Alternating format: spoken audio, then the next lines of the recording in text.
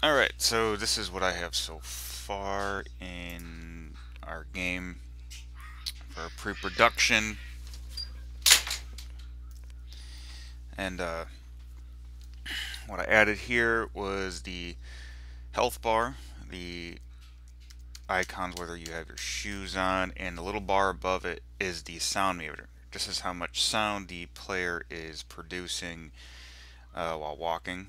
So obviously you can see it's, you know, you can hear him when he's wearing shoes. When you take off the shoes, you don't really hear him, but when you're running around, he makes a little bit of noise. Also, while he's crouched with shoes on, it's basically what the sprinting was when he was not wearing shoes. But when he's wearing shoes and running around, it goes all the way in the red, and that's when his sound wave is the highest. Also, I did put in fall damage. Let me see if I can get that to you right now. I gotta zoom out. I'm in the scene thing now. I'm gonna pick up the player. Oh, yeah, see, you already got dealt damaged.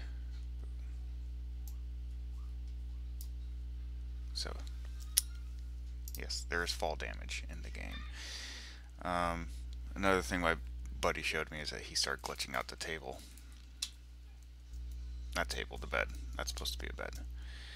And he actually got out of here.